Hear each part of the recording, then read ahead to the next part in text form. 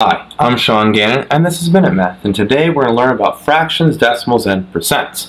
We're going to write each as a percent and use repeating decimals when necessary. So, if I was given this fraction, 3/8. Okay, so I have 3/8. I've got to do long division here to write this as a decimal. So 8 goes into 3.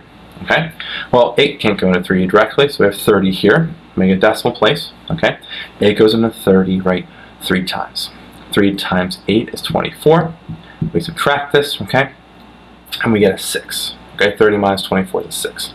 Add another place value, bring it down. 60, okay? What times 8 gets me close to 60? Well, that's going to be 7, right? 7 times 8 is 56. We subtract them. 60 minus 56 is 4. We'll add another place value, bring down the 0, okay? And there's an arrow, close enough. 40. 8 goes into 40 evenly 5 times. 5 times 8 is 40. We subtract the 2. 40 minus 40 is 0. And we're done. We have our decimal, okay? So our decimal is 0.375. Well, to write that as a percent, I take that decimal place, move it 2 spots to the right, and I'm left with 37.5%.